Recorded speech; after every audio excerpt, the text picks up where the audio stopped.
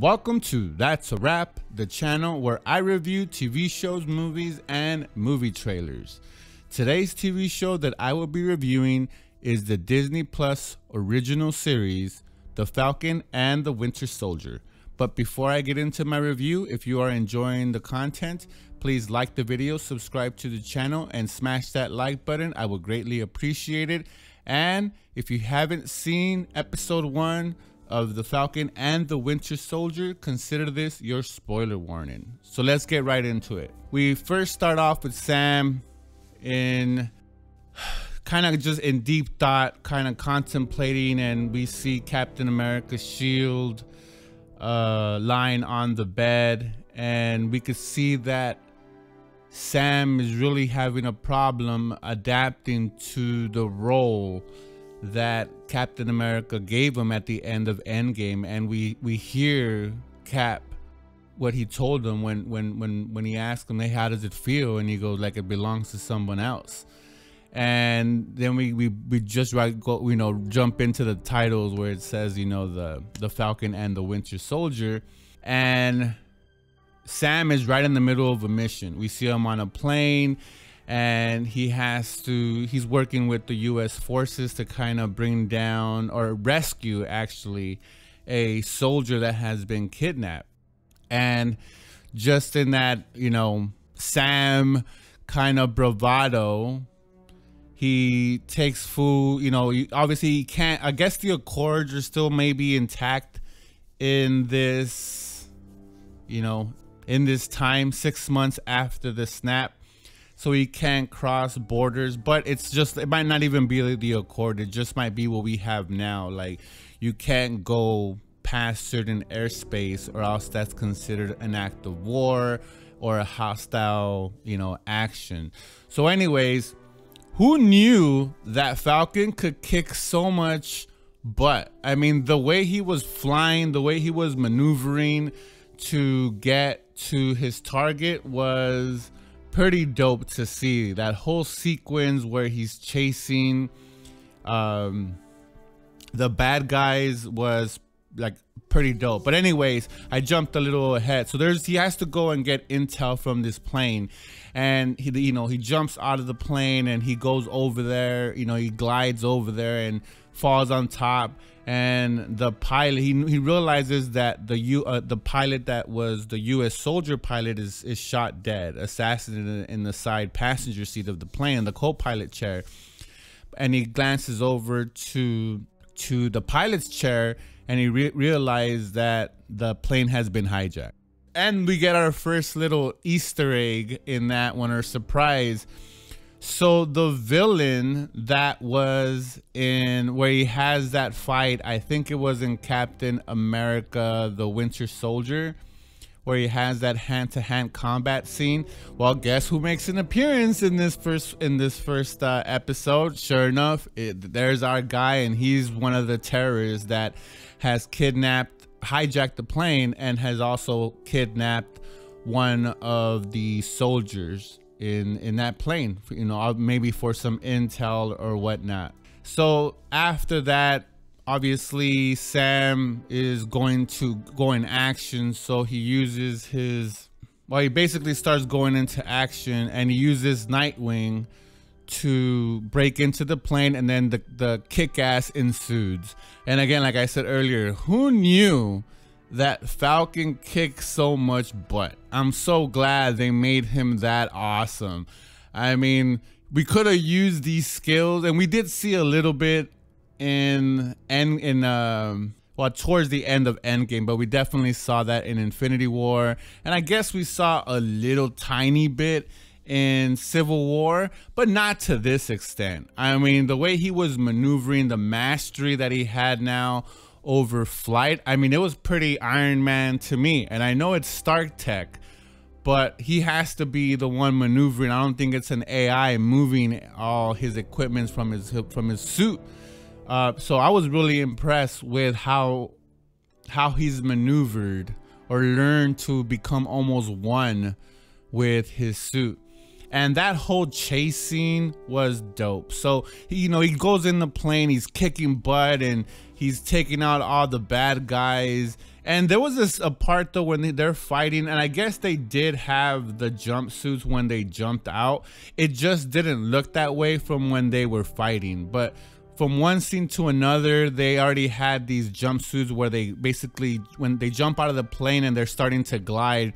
And if you've seen those extreme, sports where they do cliff jumpings and they have that suit that has those webbings that makes them feel like basically almost like they're flying, is basically what they're using to escape from the plane and escape from Falcon.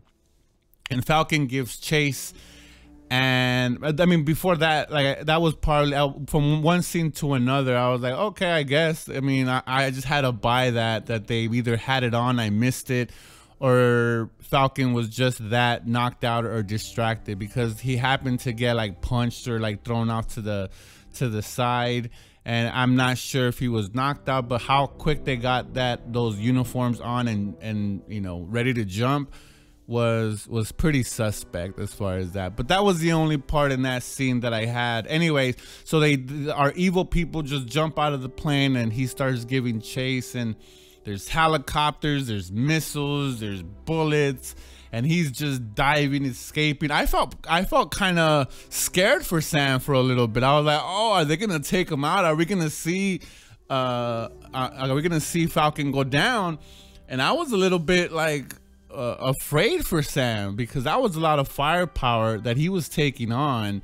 And his I want to say avoiding maneuvers, but it's not. But the way he just dodged all that kind of gun, and missiles and all that stuff, and towards the end, the way he uses that to his advantage was pretty freaking dope.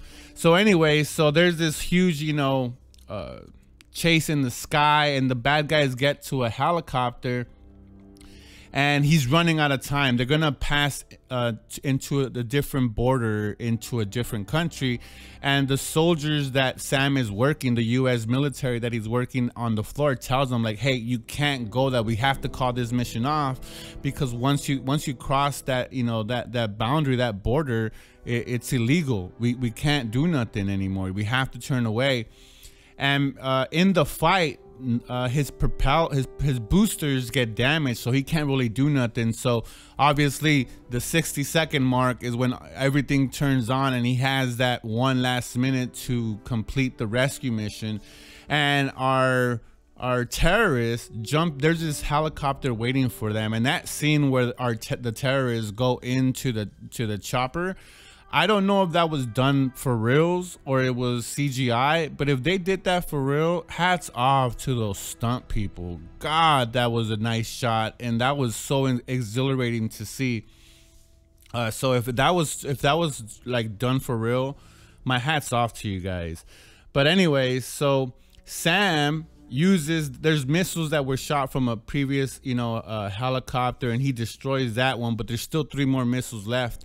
And he uses those missiles to kind of take down our terrorists and the chopper and rescue our soldier. And that scene was pretty dope.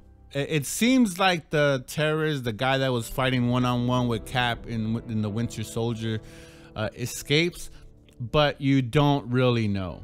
So after that, we cut to Sam in, I don't know what country he's in. I can't remember. It's not in front of me. But we cut to Sam basically sitting down with the military gentleman, or the young man that was helping him on the ground when he was actively doing the mission in the scene before.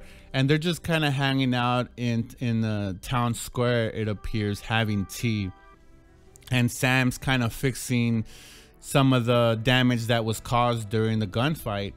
And I like the guy that was I don't know his name, but the soldier that was with him. I like the dialogue. It was pretty funny, and they're calling it the blimp in this too, the same as Spider-Man Far From Home. So they seem to be using that, and they dived into a little bit about that. And I like the part where the soldier asks Sam about Captain America, because Sam's ready to leave, and the soldier tells him like, hey, I've been hearing theories and all over the internet with these theories. So I love that, because God knows we're gonna have a ton of theories after. I mean, we've had them already for years, but they just know us so well. And he goes like, it's all over the internet, and there's a bunch of theories that Captain America actually went to the moon and is looking down at us. I laughed so hard. And Sam's reaction was like, what? Like, really? You should not be listening to no one, nothing like that from in the internet. And as he has to leave, right? So that was a little fun moment, but Sam has to leave. He says he's going back to Washington. He goes, well, what are you going to do in Washington? He goes, oh, I'm going to go do moon stuff. And just kind of fuels the soldier's imagination, like, oh, maybe it is true. Maybe Cap is in the moon. So I found that just dope. So then we cut to Washington, D.C., and there's, we see a picture of Captain America, and we see War Machine, Rhodey's there, which was another dope cameo. I was like, oh, dope. There's another one. There's two already in the first, in this first episode. And it's basically Sam giving a speech about how he can't accept or continue the Captain America role because there's only one Captain America. I believe that old man Cap has already passed away. So spoiler alert, this is a theory at least that I have, but in case it turns out true, spoiler alert, I think Cap's already dead at this point, and it's almost like a eulogy and a way to pay homage to Cap and saying, hey, this belongs to someone else and it doesn't belong to me. And the speech that he gave was amazing. I love whoever wrote that for Sam. It was so powerful. I liked it. It made me feel stuff. It made me think about Captain America and all the experience that we've all had with Cap since, Captain America First Avenger until we saw him in Endgame as Old Man Cap. I mean, there's so much to reminisce on. So I thought it was a very powerful and well-written speech for Sam. But after that, Rhodey kind of tells him, hey, let's go take a walk. Let me talk to you real quick. And he tells them like, hey, why didn't you take it? Because they're walking around like, I'm assuming this is the Captain America Museum. And he's asking them like, dude, why didn't you take, the mantle of Captain America? And he tries to explain to Rhodey, and Rhodey's like, look, we're in new times. There's no Avengers, there's no groups, there's more villains, this world is in chaos, still trying to adapt from all these people being brought back. Everyone's still trying to adjust, and he tells them like, it would be, people need something to believe in. But he tells them exactly what we heard in the first scene. He says, all I heard when I was in my house, all I heard was when Captain America told me, how does it feel? And I told him it feels like someone else. And he goes, that someone else was Steve's. Like, that it feels like it belongs to someone else. And the shield belongs to Steve Rogers, Captain America. And that was his rationale for why he couldn't take up the mantle. And we have that scene that's been in the promos where he's looking through the glass at the shield, and we go from such a somber moment, then we cut to I think it's like somewhere in Europe, but we see the Winter Soldier. And I'm not talking like Bucky, Wakanda Bucky. I'm talking about Winter Soldier from the Winter Soldier, like straight up with the arm with the star. And I'm like, wait, what's going on? And I'm over here trying to wrap my head around what I'm seeing. I'm like, did Bucky go evil again? I'm like, what happened to his Wakanda arm? And it took me a second to kind of put two and two together before we see Bucky wake up. But before we see Bucky wake up, we see him as the Winter Soldier and some of the atrocities he did, at least in this one moment. You think he's taking out bad guys, and maybe he was. I don't know. It looked like they were doing something shady, like a rich king or something in a foreign country. And he goes in there and he just starts killing people. And there's this poor innocent man, and looks like an Asian young man, and he's like, almost, you know, I don't know if he had something to do or he was doing something that needed to, why he needed to be killed. But the Winter Soldier, I'm gonna call him that, so we separate the Winter Soldier from Bucky. The Winter Soldier that we got to know in Captain America, the Winter Soldier, and a little bit in Captain America Civil War, he basically kills this young man in cold blood. And Bucky wakes up from what was his nightmare, and I was like, oh, so he's just having flashbacks. And mind you, why that's important is because he was supposed to be cured from any of these kind of things in Wakanda. And when I saw that, you know, that he woke up from the dream and he's sleeping on the floor like ex-military people do, at least what we found out in Captain America and the Winter Soldier, when Sam and Steve Rogers have that, you know, little talk about, hey, you know, how have you been adapting after war? And he's like, yeah, I sleep on the floor because when I sleep on the bed, it feels like, and then, you know, Cap finishes the sentence, yeah, it feels like you're lying in a bed of marshmallows and you sink right in. And I like that homage to that, you know, that callback basically to that movie, and we see Bucky doing the same because he is also ex-military. And after that, we have that somber moment, and for me, like I said, I'm like, uh-oh, you know, he's not fully healed. And we jump to Bucky, you know, our Bucky that we know, post Wakanda, and he's doing therapy. He's in some kind of mandated therapy. He's been pardoned. There's no more, like, he's not a fugitive, because I'm assuming what he did in Endgame and help defeat Thanos. So he's been pardoned, everything, but he has to do mandatory therapy to make sure that he's not going to relapse. And I'm not gonna go too much into it, but I thought the banter between Bucky and the therapist was gold, because she's apparently has also served and seen stuff in service. She's a military therapist, and she could relate to what Bucky's going to. And I thought the whole back and forth banter was brilliant. And the way the therapist ended up using the notebook, he goes, oh, here you go with the notebook, and Bucky doing he's like, oh, this is passive aggressive behavior, talking to the therapist. I thought it was gold. I love that dialogue. Like I said, just really well written so far during, you know, went up to this scene. And I'll just say it outright, the whole episode was very, very well written. But this is where my critique is. The shots of Bucky and the Doctor, they were so close to their face. I didn't like that. I was like, why does it have to be so close? And I know they were trying to give me a feel as to, you know, maybe a eerie kind of a feel to it, but it reminded me more of the Joker, the Joaquin Phoenix one.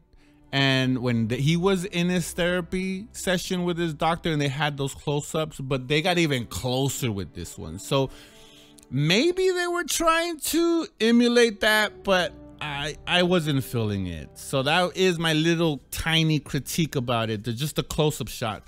When they were far apart and they were going back and forth, I thought that was gold. Brilliant. And like I said, well written all around. And even the dialogue within those close shots was still well written. It was just a shot. I don't know why they took that artistic direction for that, but whatever. But in this, we find out that he feels guilty, obviously, you know, Bucky, for what he did. You know, we saw that in Civil War, where it wasn't him. He was under control, and when he killed Tony's mom and dad, he that's something that carries heavy in his soul. And even when he was fighting with Iron Man, he says, when Iron Man says, do you even remember their face or their name? And he goes, I remember everyone, all of them. And we kind of get a sense of who they are. He has a list, kind of, again, going back and they're paying homage to Captain America. Like Captain America had a list of stuff to do, and Bucky tells him, you know, the Marvin Gaye soundtrack, and he has all the movies and stuff that he has to watch, while Bucky has a reverse list of stuff that he wants to amend, or people that he has to amend to that he did wrong. And we cut to a scene where he's he basically tells the therapist, hey, you know, because she says you've been having dreams, and he's denying it. And he knows, like, he's allowed to help, but he's only allowed to help under certain conditions. And he says, okay, fine, I did do this. And there was this congresswoman that I helped, you know, when I was the Winter Soldier, and I had to get rid of her or take her down from power to be able to make amends for something that I did. And we see a very intriguing but very comical way of how he went around the rules to not get in trouble. But we could see he crossed out that name, and he gets this congresswoman arrested by incriminating her, putting a bug in her car, and he basically like taps, you know, gets the information that he needs, and that's, you know, he basically, that's it. And she tells him, like, look, you're free, you're a free man, there's nothing to stop you, what do you want to do? And she basically calls him out though. She goes, look, you have no friends, you have no one. And she says, let me see. And he goes, oh, I have friends. She goes, let me see your phone. And he gives her phone, and she says, look, you don't even have 10 contacts, and you've been avoiding Sam's call, and the only one you've called is your therapist. That's pretty freaking sad. And he tells him, hey, you don't want to be alone, and being alone, it's his own personal hell, which seems to be, you know, hitting home a little bit.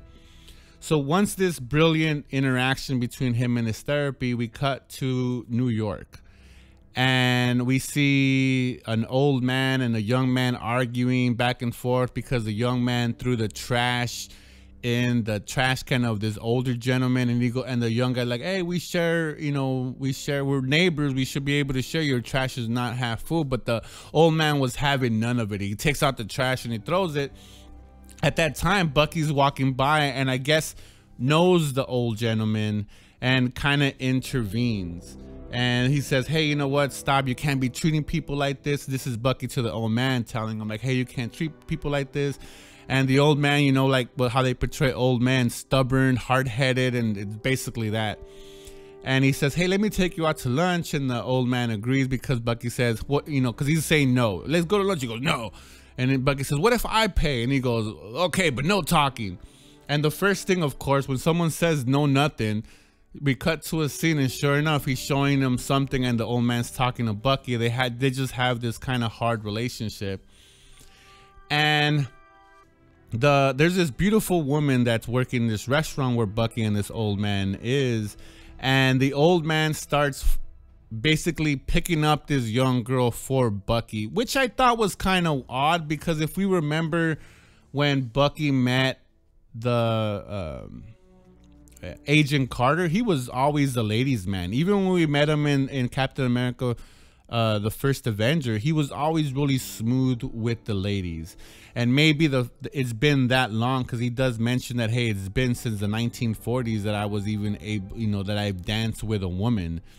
But the old man basically sets him up and like says, hey, you know, he wants to ask you out on a date, and the girl's like, I wouldn't mind, and I'm free by 10, and basically does that. So, but I found it kind of awkward that he wasn't that smooth. But I get it, you know, being since the 1940s, and then it's like, I think what, now it's like, or at least in Marvel time, it's 2023 or 2025 around there, if I'm not mistaken.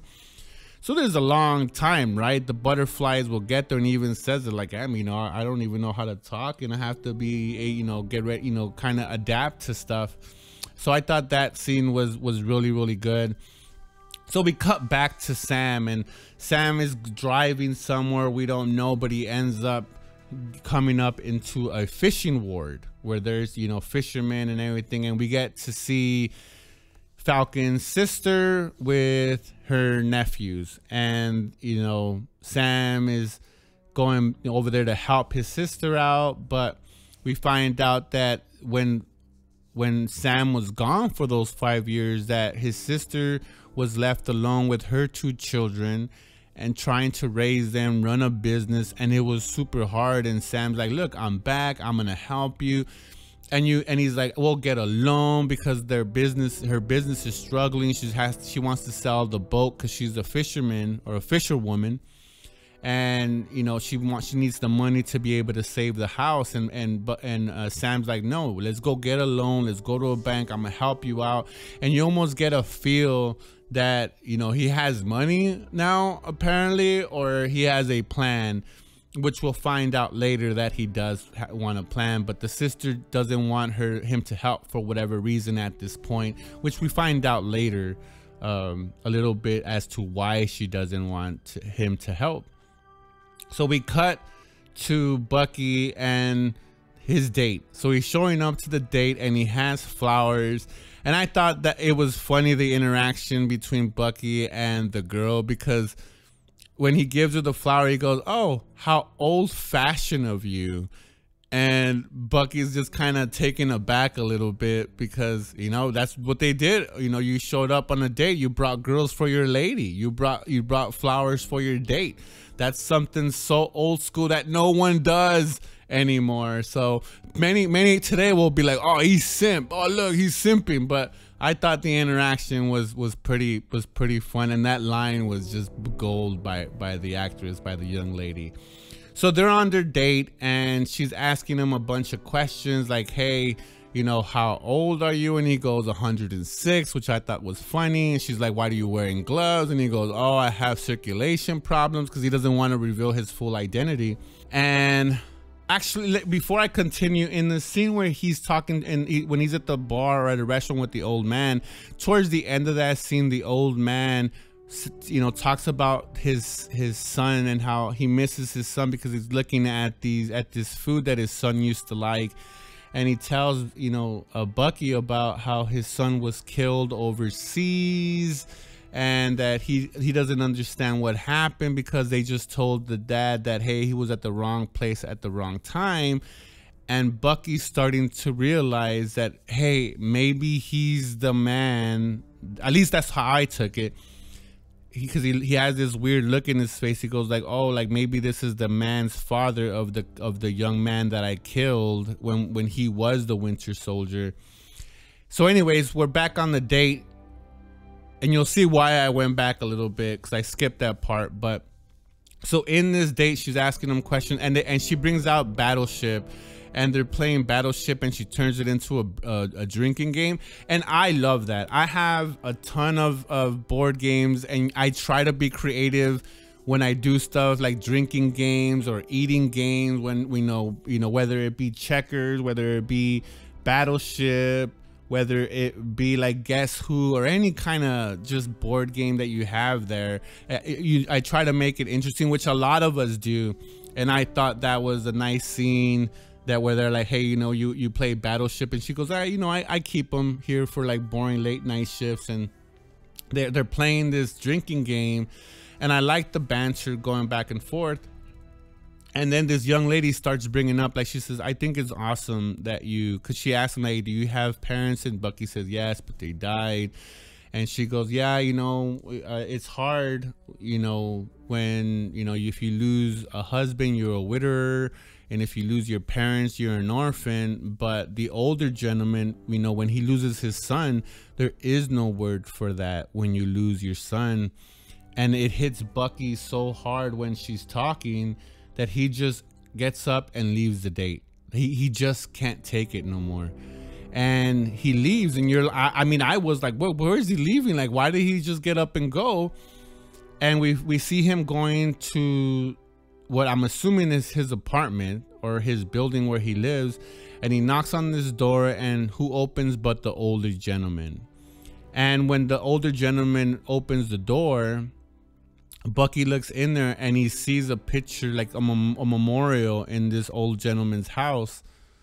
And sure enough, it's the young kid that he killed overseas. And you almost feel like Bucky's gonna tell him to let him know, like, hey, yes, I'm the killer that killed your son.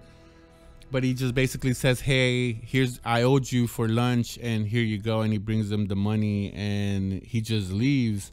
And that's when I connected two and two together, like, oh, he's trying to make amends. Like, this is he's trying to cross someone else off this list, and it's not going to be that easy. I mean, how do you tell someone, hey, I'm the reason you're sad, I'm the reason for your depression, I'm the one that took your son away from you, the thing you cherish the most in your life. I'm the guy that takes that. And so you could see the dilemma. So after that, you know, hard scene, and he looks at his list, and we see the gentleman's name. I can't remember off the bat. I didn't write that as one of my notes, so excuse me for that. But he looks at down in his notebook, and then we cut to Falcon, and he's basically talking to his sister, and they're going back and forth, and the sister is still so reluctant to allow Falcon to help him, because she's so used to it. I mean, 5 years you doing it by yourself, you're gonna get accustomed to that, and you're not, if you haven't had no help, hey, I've been doing it, so why am I gonna wait, you know, now hope that you're gonna help me out when you hadn't even done that in the last 5 years? And mind you, he was gone, and sure, he was blimped out, but still, she got accustomed. And Falcon's like, no, let me help you. We'll get a loan, and we'll fix up the boat. We'll fix up the house. We'll do everything that you plan. You know, he has that gung-ho attitude of trying to help his sister. And finally, his sister almost like reluctantly goes, fine, let's do it. Maybe it's different. Maybe Sam has a different plan and will work. And, you know, they're off to the bank to try to get this loan. So then we cut to our young military officer that was helping Sam in the foreign country. I should have written these countries, but we cut back to our army brat. I'm not an army brat, but just our soldier that's helping Sam, and he's trying to get information about this secret kind of revolts going. And in the scene where we had Sam and him talking in the town square over tea, he tells them about, hey, there's this group that they preach about a world with no borders, kind of we're all one world united. There's no such thing as like, hey, this country is better than this one. It's just basically a world without border with ultimate freedom, which it sounds nice. And the soldier says, hey, it sounds nice in when we think about it, but it's a lot more difficult in actual, when you put it into action. So he's tracking this secret organization down, and I guess he finds out where they're gonna be hanging out, and sure enough, he's in the middle of it, and we see they're setting up something, and they're all kind of choreographed together, and they put on these masks, but they put on these masks to help confuse, because they're robbing a bank. And we see what we could only assume is a super soldier up to this point, even though I think, and this is just my theory, and I'm going to bring up a theory about this completely, but I want to put it out here first just because I don't want to be scooped. But I think this is a mutant that was brought on by Wanda's, you know, attached to Wanda, the WandaVision show, when she has the outburst before she creates the hex that I believe encircled the earth. I think this is our first mutant, or as Cap was to it, enhance, or say it, enhance, how Captain America said it in Age of Ultron when he's talking about Quicksilver, and he goes, oh, we have enhance in the field, or they're enhanced in the field. I think this is the first inclusion of mutants into the MCU, but more on that when I bring out that theory. So he basically jumps like 2 stories, doesn't have no problem with it, and just kicks a bunch of ass. You know, he's like throwing people, and he's just not just throwing them, he's launching them as he hits them. So our soldier tries to like arrest him, and he goes, hey, freeze, you know, you're under arrest. But he's no match. I mean, he picks him up, slams him down, and then kicks him in the face and knocks him out. So he's definitely, if he's not a mutant like I believe he is, he's definitely something to do with the super soldier serum. But I think, given the fact that this is 5 months after the events of WandaVision, and how I believe that Wanda, like, she gave the powers to Rambeau, I think that same force is what's created. And I think it's hinted at a little bit later in the episode, but we'll get to that when we get to that scene. So we cut to Sam and his sister at the bank, and they're trying to get a loan, and the guy's like, oh, the the guy working at the bank, he goes, I know you from somewhere. Did you play football? And Falcon has a grin in his face like, oh yeah, I know you know me. Where do you know me from? And he does like a little wing sign. And he goes, oh, you're Falcon. And he goes, yeah, I'm Falcon. And they kind of have this nice little back and forth. And he takes a selfie like we all would, right? With celebrities. He goes, hey, look who I'm hanging out with. And he starts talking about the loan, like, hey, yeah, I'm Falcon, and a lot of people help me out, and I'm hoping that I get this loan. And then the agent basically says, well, do you have any money coming in? And we find out that, Sam doesn't have any money. You would think, like, what do you mean he doesn't have any money? He worked with Stark. He was in the Avengers facility. You mean there was no money? And he basically tells us, like, look, it was done on free will. People just did stuff for us, and people were helpful for us. And we get, maybe it was me, but there was definitely a racial overtone, which a lot of, sadly, African Americans have dealt with this very issue. And I'm not saying that this is it or anything, but you definitely had that feel because of and even they bring it up, like, or Sam kind of hints at it, like, or Sam's sister kind of hints at it, like, hey, this is what they do to our people, kind of, even though they don't really say that. But you definitely, at least for me, I got that overtone over that. And when they bring it up to the loan agent, he definitely says, like, hey, that's not it. Like, you just have no money. Your finances are all over the place. There's no way that I could give you this loan. And he denies them. But maybe it's just me, but you definitely felt that, at least for me, when I saw that in that overtone. And it's something that, again, not only African Americans, but Hispanic or minorities deal with a lot. And you could go and do your own research, and there's been YouTube videos about it, undercover sting operations or undercover news agencies and private YouTubers that have done this experiment to show how banks discriminate against minorities, especially African Americans and Hispanics, how you could go in there with the same criteria as a Caucasian and they'll be able to get a loan as opposed to African Americans or Hispanics. I'm throwing in Hispanic because I'm Hispanic. So, but you definitely feel that overtone. But you guys let me know in the comments whether I'm right or wrong. Did you guys feel the same on that scene? But ultimately they get denied, and the sister is just deflated. She's like, I knew I shouldn't have done this. I knew you shouldn't have let me get my hopes up. This always happens to, and that's what she says, this always happens to people like us.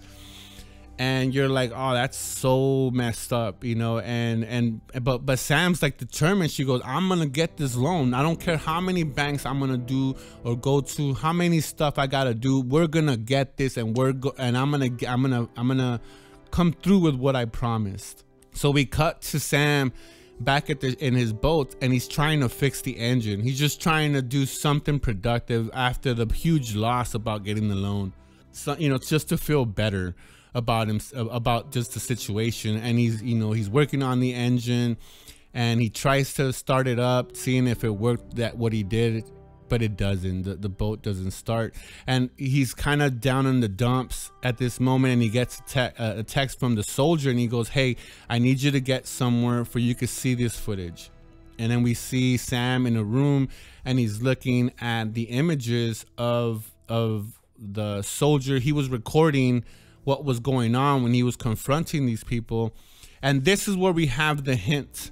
Because he says, oh, they're enhanced, and they have superpower, or he was just launching people, and they kind of go like, oh, do you think this is, and Sam stops them, and it's like they're hinting at a event that we don't know about yet, that already happened in the past. And I'm like, well, what happened in the past that can create something? Or because he's like, do you think this is one of, and he stops them, and you're like, one of what?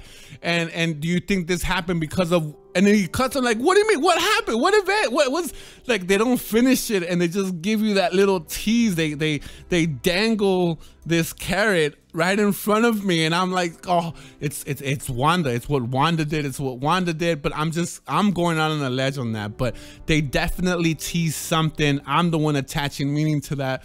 But they tease something, and I can't wait for that reveal to happen. But I will have like I said, the theory that I already described in this video, I'm gonna have a standalone theory for that. So in this moment that he's seeing this footage, his sister comes in and says, hey, you gotta watch this. And it's a news conference. And it's the same guy that we saw at the museum when he gave over the shield, having a press conference saying about, hey, in these times, we need a symbol, we need a hero. And we see Sam just like looking at the screen intensely at the TV, and his sister's just like beside herself. She's looking at the TV, but looking at him like she already knows. Like this is, you know, obviously a replay of something that already happened live. And she's just wondering like, how is Sam gonna react? And you see Sam twitching, and he's holding his fist and his hands and stuff. And this guy keeps on talking in the news. He goes, oh, you know, we need a symbol. We need someone to believe. And then we have our reveal. He says, oh, here we go, our new Captain America. And Sam is crushed. You see Sam look down like he's like, what did I do? Almost kind of like, well, I'm not gonna say kind of like, it's just, he was crushed. You could see how that bothered him. Like he was like, what? Like, I didn't want to bring on the mantle. I gave this dope speech. I said how there's only one Captain America, and then all of a sudden you guys are gonna do me like that and give the shield to someone else.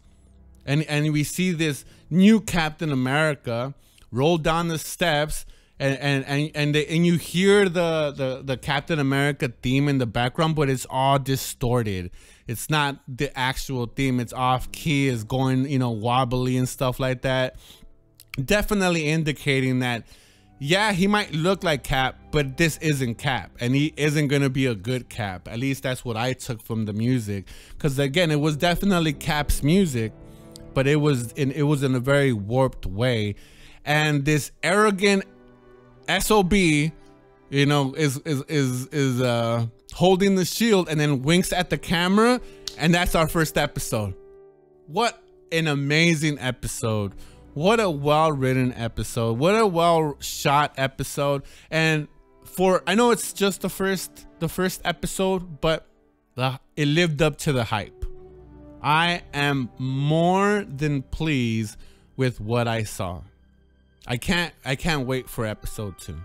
Next week is too long to wait, but I can't wait to see what everyone theorizes about this, if they saw the same things that I did. But I want to know your thoughts down in the comments. Let me know what you guys thought about this episode. What were some of your favorite parts of this episode?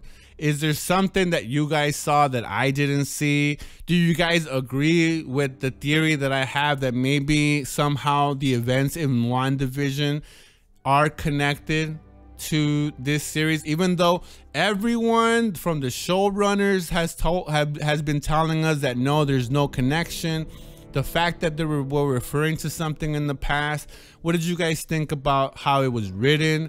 Did you know how it was shot? Did you guys like the action scene in the beginning? Just let's talk about it. I'm definitely interested to see what you guys thought. So put them down in the comments, and like always, that's a wrap.